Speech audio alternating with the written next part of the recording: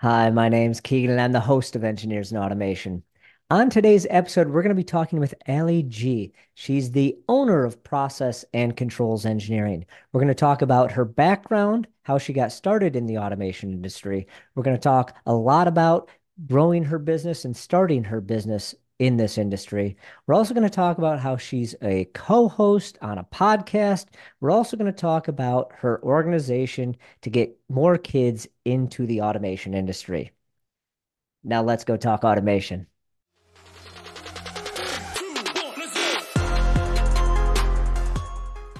Welcome to episode 19, and it's a new year. I'm here with the famous Ali G. She is the owner of Process and Controls Engineering.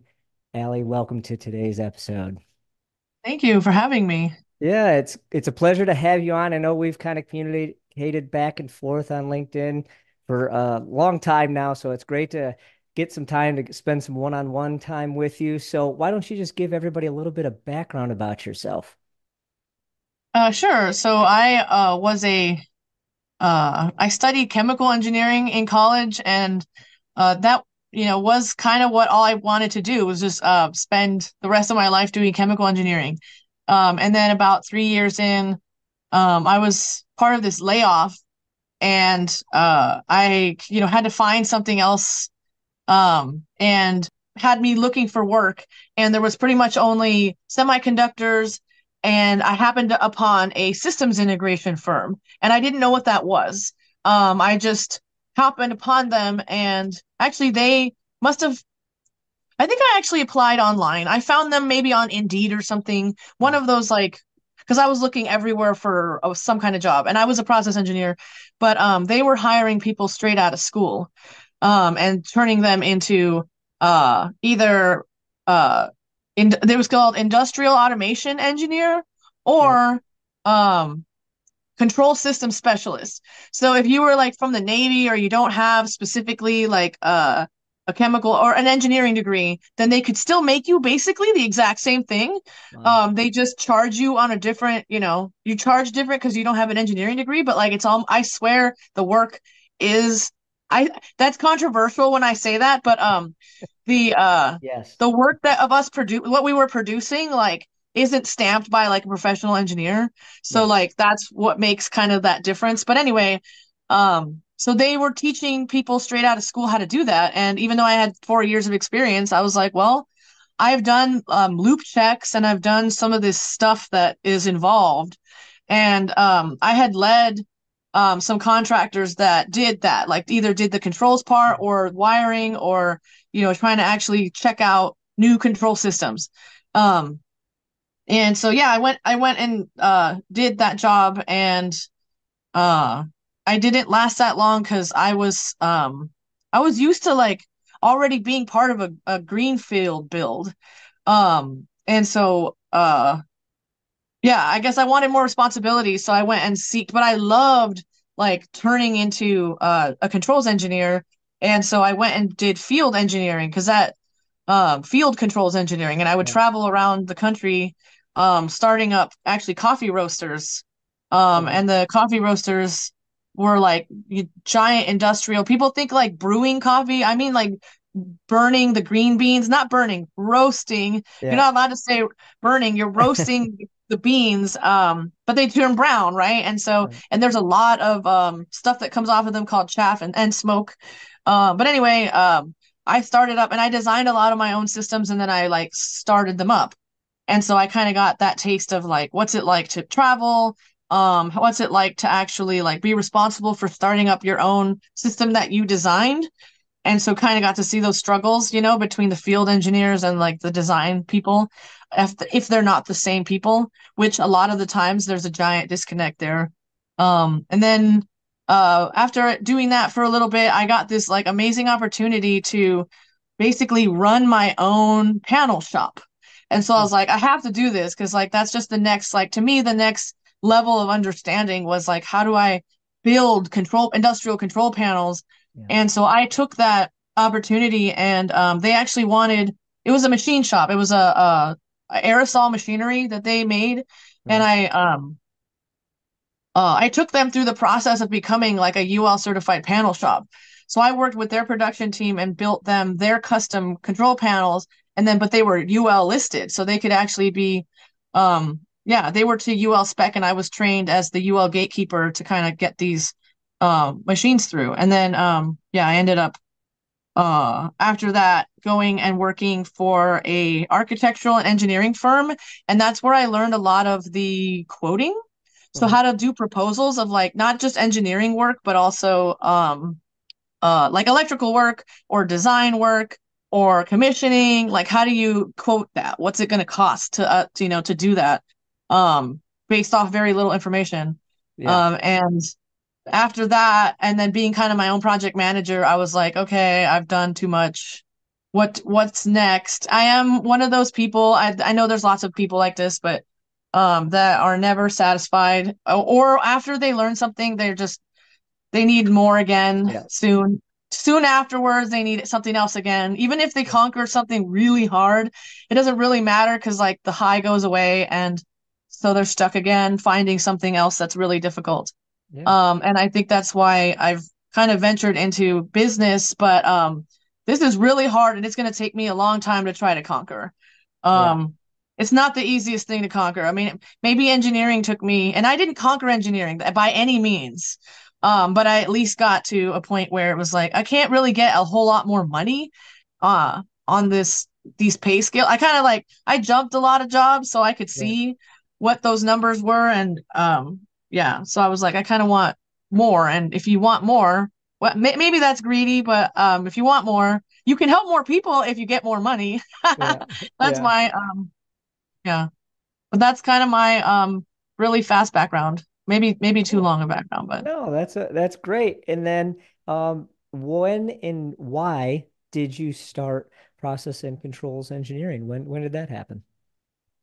so it was a long thing in the making, but in 2018, I basically just started it as like a I have this 400 bucks and I'm going to invest in it. I literally made like a Delaware corporation online, and um but I was like too scared to actually try to go do like business. I was like I'm not really going to do it. It was like I don't know, like daring yourself to see if you could just like I'm like okay, I own a business. Like I don't it Yeah. doesn't make any money. It doesn't even have a bank account, but you know, I own a business and it had an EIN. And so I had that business and I paid the you know, the like corporate taxes for Yeah. like 3 years, 3.5 years before I actually like I did 3 more years basically of like engineering full time. Like I wasn't even moonlighting. I wasn't even moonlighting. And I would admit that because I tell people to moonlight, and you should, you know, tell your employer that you want to moonlight because they may say you can't.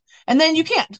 But they may say you can, and a lot of them are like, I don't care, just don't work on my time, whatever. And they're just like, whatever. So Yeah. there it could go both ways for people, by the way. But I was not moonlighting. I actually straight up quit my job and said I'm going to do this. It was Oh wow. with a lot of help from a friend of mine who had done the same thing, and so he had um, you know gained his engineering knowledge and then quit his job and you know had already I think 4 years in he was like you can definitely do this same thing where you could just you know have a couple clients and that could sustain your enough money to pay for your normal bills that Yeah. you're basically because you got to cover your own insurance and your own everything, Yeah. right? So whatever your W-2 job is covering for you, you at least need that to Yeah. start. And so that's where people freak out and they're like, oh my God, if I don't have this, if I don't have that. But anyway, I did that and I had that friend that was willing to help me. And within 2 months, I had my first $40,000 purchase order. And Wow. so, yeah. And so it usually takes people longer than that. It took me Um, 6 months to get my first contract, and then after that, it was a 1 week contract, and then after that, I think it took me another. I didn't have, so that was in July. I didn't have another one until November, and then since then, okay. I've So I've I've had one consistently. I want to blame the size of my network for finding that customer faster because and I was going to talk about how like you know speaking of how did you find that customer, it was a plant manager that saw that I went out on my own Oh, and came and said, "Hey, like you worked with me. Do you want to work for me?" And I was like, "Of course I do." And so it took like months and maybe 6 weeks or more to get my company through that process yeah, of like we want let me see your different certificates of insurance, which of course I didn't have. yeah, So I had to yeah. go get those all. And then Figure I out who to actually go didn't to, have where to go. exactly I didn't have the numbers, the limits they wanted, so that had to be negotiated. There had to be like, yeah. Yeah, but yeah, I learned really fast. And the whole time I'm just thinking like this is impossible. Like there's no way this will work. And it just keeps, but I like just try it anyway because I'm like okay with failure. That's maybe one of my biggest strengths is like I've failed so many times that like I just know like, oh well, it'll suck, but done it before. And so I get ready to fail a lot. And sometimes I don't, Yeah. which is Well, really cool. good for Um, you for being able to pick yourself up then. That's awesome. Yeah, well, yeah, because I'm good. Yeah, I lose money. I've made decisions. Even now, I've only been doing this for 2 years. I have made certain calls and learned from them, but I've made calls that lost me money. Yep. Either calls in people or calls in like how I quoted something, or just like, yeah, just totally like underestimating like revisions. Underestimating drawing revisions is hilarious. Yep. Like that's a really good way to lose a ton of money. Yeah. Yeah. Um, yeah. But Yeah. yeah, it's been super fun. Losing all this money. I literally consider it like tuition kind of It's a learning. learning. Yeah, it's learning, right? I mean, you're paying to learn. I'm still in college. Yeah, Yeah, the good. college life. And then just another question now. How many it sounds like you've had some employees, some contractors added to your business. Where do you stand there? So I have been able to people are like, "Oh my God, your company's huge," and it's not. It's huge in like let me count. Like I have my 1, 2, 3, 4, 5, 6, 7, 8, 9, 10. There's 16 people I got to pay on a monthly basis. Yeah. Not all of the, well, 17 people. And not all of, including me, so 18 people. So if I include me, there's 18 people that got to get paid. Yeah. But they're not all full-timers. So if I were to Yeah. say like how many, like full-time equivalent is a thing to say like how many, if they were all working full-time, I would have 18 full-time equivalents. But I don't have that. I have Right. like 4 or 5 worked full-time equivalents, and then I just have all these people that help me do different things in a part-time basis.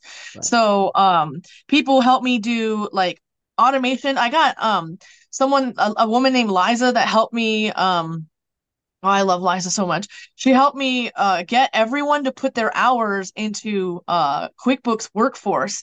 So now it's spitting out, like automatic, because I was doing that myself Yeah. for 2 years.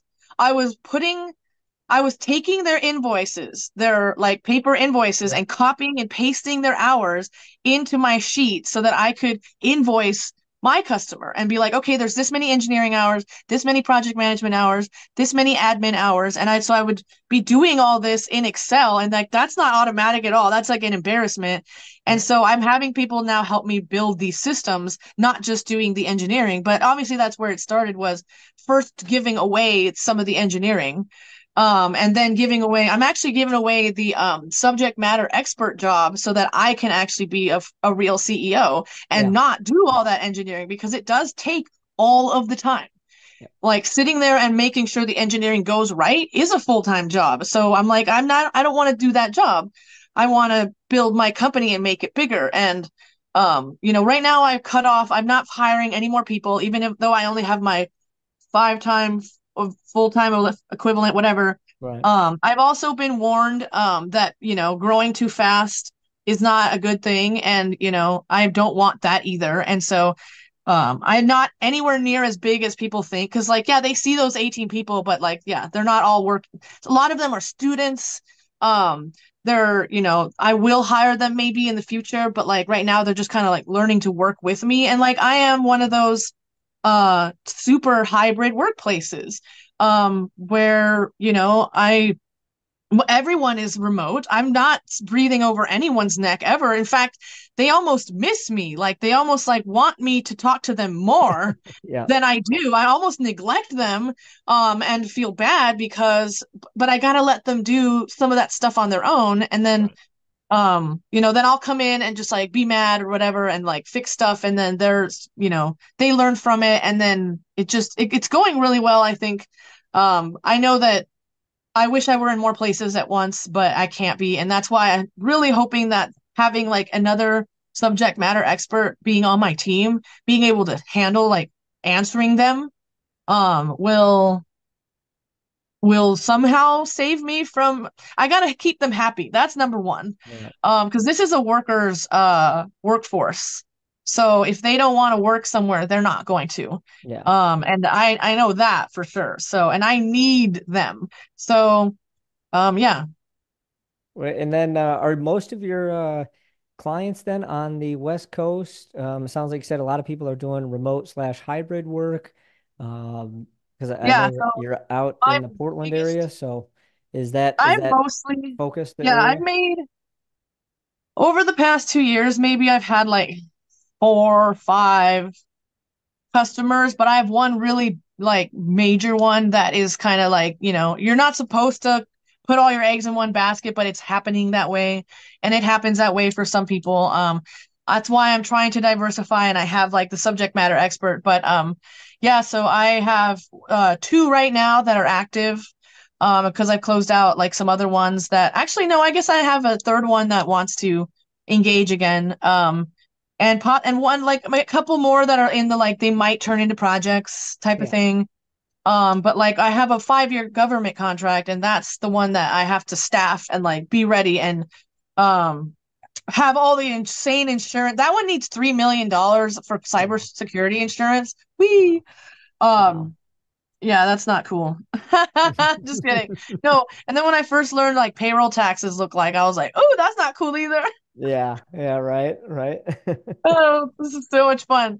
But yeah, no, we're actually gonna get health insurance. And since we're tiny enough, we can do um small group insurance. I'm gonna learn a lot more about that from my sister and like teach people, Yeah. like little businesses, because we all need the health insurance and Yep. like we need to give it to people and like it's really not as bad as I thought. It is expensive, but it's yeah. If It's you the can group process it, it's isn't as not as bad. horrible. Yeah. Yeah, and like they can pay part of it or all of it. Like you can make your employees pay. You should cover some of it. Like that's how we kind of had it. Is like, our employer would cover like half type of thing. But yeah, and then covering like dependents is cool, very expensive. Yep. Um, but it's just part of this game. We're all slowly moving into it. My first employee didn't need insurance. But it's time now. Like this next one coming, she's gonna need it. So Yeah. we're doing it. We're doing it. Good. You're getting there and building that business. That's great. Yes. I did want to ask you, what are some of the most difficult challenges that you've seen as a small business owner?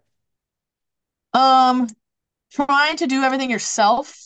So like trying to be your own accountant and your own CPA, that's a horrible idea.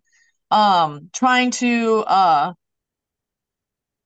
yeah, like how long I spent not automating the process and making everyone give me like a formatted thing so that I could just like import it. Like that was terrible. So I guess the feedback loop, you have to have a really healthy, strong feedback loop early on and not be afraid. Just be like, you have to tell them what they have to do.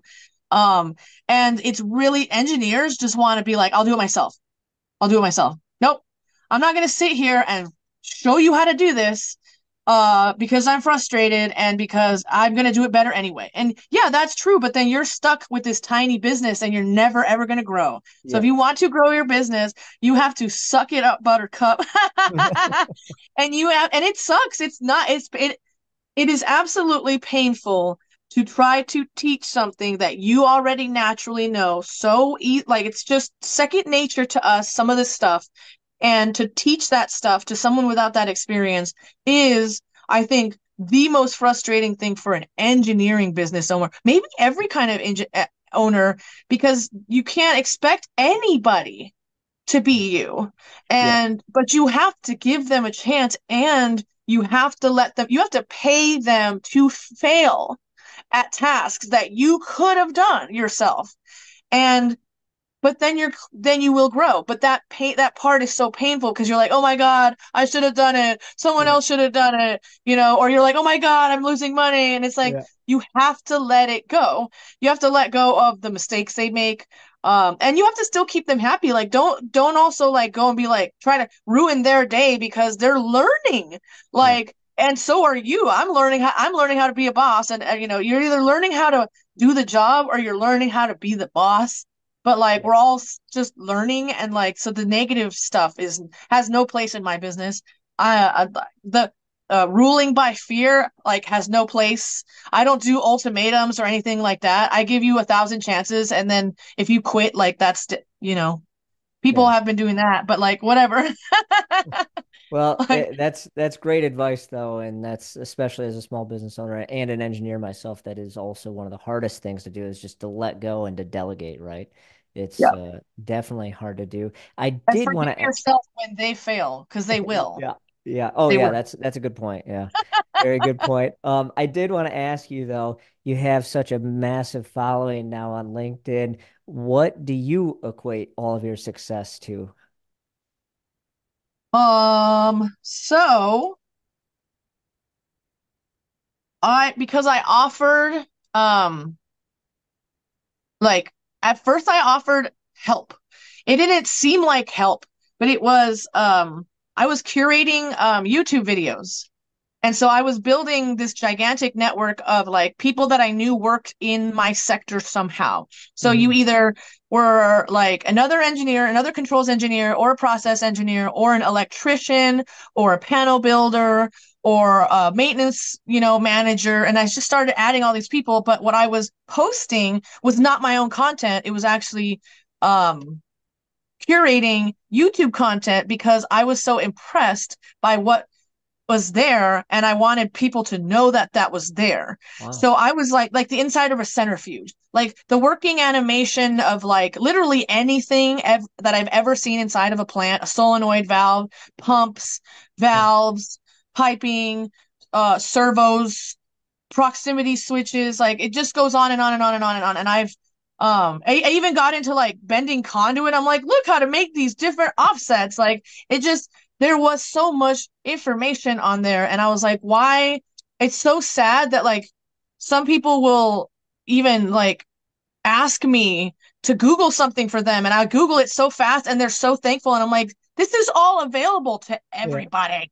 And so I started just being like, I have to show this. And so that was my first interest was like, I wanted to do it on Facebook and I was like, no one cares. So I was like, I'm going to do it to this random community because they press like, and for some reason they were as nerdy as me. So it was an outlet. And then I figured out that they were taking it well because um, they just liked it and they kept adding me. And so then that same person that like helped me start my business also told me like, hey, you see how good of a following you have when you curate other people's stuff. What happens if you post your own content and Yeah. make your own content and just tell people about what you do? Literally, that's it. Just tell people about what you do. Yep. And I was like, well, I can do that. And then I have these PLCs behind me, right?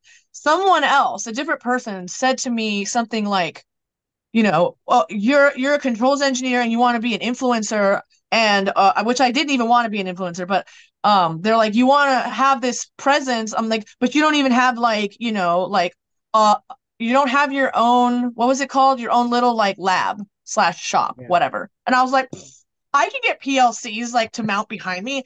And so I built like the turbo encabulator. Like I had so much hardware. I was like, okay, I can show hardware and my face. Like this is stupid. Yeah.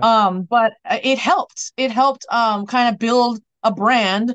And then the hat thing. I didn't want anything to do with the hat thing. And then I was like, oh, I get the hat thing now. But because I understood the like branding thing. Yeah. And so I guess this has been a social experiment gone wrong or right, if you want to call it right, I guess. Yeah, I think it's gone pretty But right for you. that's where it came from is I do have a way to connect with pretty much anyone. I can talk to anyone pretty much about anything. I don't know why. I think it's my parents are like that. They were salespeople. Yeah.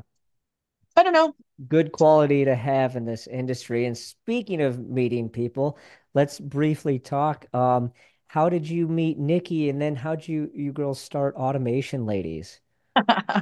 um I knew I had talked to her before, but I hadn't really. I know a lot of people, right? A lot of people talk to me, and or try to talk to me. And some people I used to talk back to everyone, and then the numbers got too big, and I feel really bad, and there's guilt related to that. But Nikki was first of all, I saw her a little bit, but like I didn't really pay too much attention, and then she messaged me because I was posting about Pack Expo. So I was posting like all these robots from Pack Expo, and she was like, that's so cool that like we get to basically be there because you're posting these and we get to see the stuff and then we can still ask the questions. Like, so Yeah. she was basically thanking me for like posting about Pack Expo because it had been a while, and also it had it was like during COVID, so it was like meanwhile we're all kind of just still like don't know what it's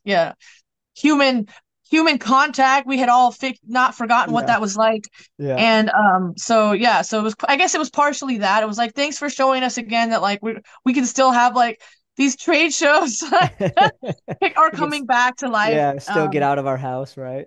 Yeah, And then and how do you girls then bring on guests? How do you select guests for your show? yeah, so we had differing views on that, and I wanted certain people and slash groups, and what actually ends up working better is just letting them come to you. Hmm. And so there's actually a lot of companies that will just show up after you. So but you have to get the ball rolling, right? But that's kind of how we've been doing it. Is our policies actually we don't really go looking much for it unless they're already like related to some other like organization that we're already like like talking to. Yeah. So it's a lot of just like it's different than the way I do engineering business where I'm like I actually do want to go after for the sales part, but like for these shows we kind of want people that already see themselves in us, Hmm. because there we have had like sponsorships that didn't go um perfect, and we need to vibe with the people. Yeah. So Yeah. um they're usually like other people on marketing teams. That's kind of like the people that you tend to, or owners. If they're small businesses, Hmm. business owners will come to us, but a lot of the times if it's a larger corporation, it's their marketing teams, and so they have values that vibe with ours. Yeah. Yeah. Yeah, that I guess that makes sense. And then also I definitely want to touch on you are the founder of another organization. Again, it seems like you got your hands a little bit everywhere in Kids PLC kits. Can you talk about that? I'm excited for that. I just had a daughter recently, so looking forward to getting her into some of this automation and robotic stuff. But can you talk a little bit about that? Yes. So the need's been there, and people have their opinions on it, but like we have a uh what is it, a skills gap because we told all the people not to go to the trade school and to get a college degree, and then we told them like even high school teachers were like oh, you're so smart, why would you go get a trades, why would you go to trade school if you're so smart, like because Yeah. they're gonna make way more money. No, but yeah, And so not have to we pay for college, right?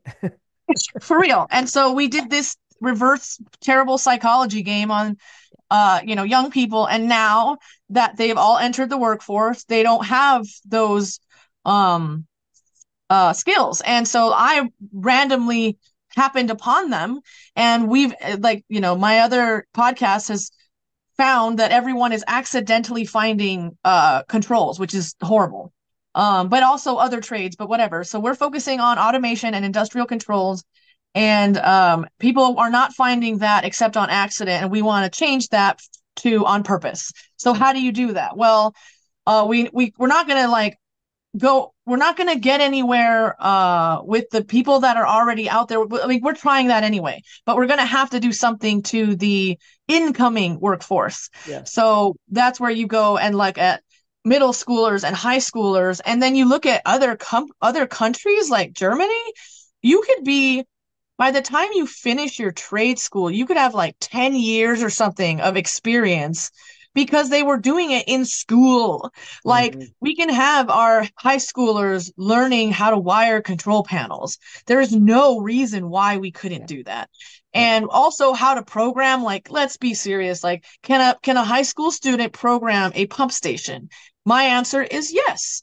And I could even say that a middle schooler could, depending on the middle schooler, but Yeah. we'll just leave it at high schoolers for now. But the point is that I met this girl named Jordan. So this girl, I met her dad, Jordan Day. This girl's name is Elena Day, and she was 9, and now she's 10. But she was 9 years old when I sent her her first PLCs. And her dad, because he is a master plumber and master HVAC, and he helps the schools with like their building automation systems. So he can Wow. dabble. He understands like the concept behind like a PLC and like communications Yeah. because of his background. And so I started sending them stuff. And it got to the point where she created this video. She has a channel called Lil Miss Fix It. And there were already amazing videos. She was already amazing, right? Yeah. I'm not taking any credit for her. She's incredible. But she was fixing replacing toilets, right? This is like master plumber stuff, right? Wow. Replacing toilets, rewiring the dishwasher and putting a new dishwasher in and doing the wiring and everything and the plumbing for the dishwasher. So then I sent her this stuff, and of course and I didn't expect it to be like this, but I sent her basically an HMI and a PLC starter pack, and they brought compressed air into her room so they could use the solenoid that I gave them. She was wiring. She had there's a video. There's two, three videos. Like now she has an analog card and like a transmitter. But anyway, she was able to shoot a little air rocket in her room. Um, and after that, after I saw that video, I was like, we have to replicate this. And that's what Kids PLC Kids is how do you put the hardware from that they're going to see in the factory so that when they go to the factory, they're like, oh my God, I've seen this before. Like, I know what this does. I know how to use this. I think it will be an incredibly empowering thing, but it's a long game. So right now we have all this hardware, and so because of my following, I'm able to get like partnerships with companies and say, hey Siemens, give me PLCs. Hey Phoenix Contact, give me PLCs. Cool. Hey Patlight, give me stack lights. Hey people, give me stuff. And it started as, hey, just give me. I know you guys have hardware from extra projects. Just give me that. And it grew from that to we have shipments of brand new everything because the Wow. companies want to show kids their brand names because that's what you should be doing right now. Yep. And so everyone's kind of joining in this effort, and it is a nonprofit, is official 501c3 nonprofit that is trying to trying to do something. Everyone's talking about it, right? We got to do something. And and then it also kind of gets in people's heads because they're like, wait, how can this little girl be 10 years old and be better than like some technicians? And it's Yeah. like, because we got to get ourselves, because kids are better than us. That's just a Yeah. thing. Yeah. Like, and I'm excited to see what these kids that come out of these programs are going to do because I fully expect them to whoop us at our own games. Yeah. Yeah. I People hope. say that I'm like not breeding, but I'm like creating my own competition, and I don't feel that way. We'll see. Well, hopefully you'll be retired by the time they come up, right? I doubt it. They'll take care of me. They'll give me a job. I'll be fine. Oh, there you go. Oh, that's great. And I guess one last thing here before we wrap up. Where can people connect with you? How can they get in touch with you? Obviously, I think we briefly talked about, your LinkedIn following. Is that the best place to get a hold of you? It is. But I also, yeah, I have my website, pce.llc. And then you can also talk to automationladies.io. Okay. And then, come donate at www.kidsplckits.org. Cool. Cool. And we'll put links in the description to all those places. So we'll make Cool. sure that if people want to go to those And yeah, places, LinkedIn is they'll a good be one. able to do that. So I hope everyone enjoyed today's episode here with Allie. I know I did. If you did, please give us a like, comment, share, and don't forget to subscribe. And we hope you join us here next time on Engineers and Automation. Thanks.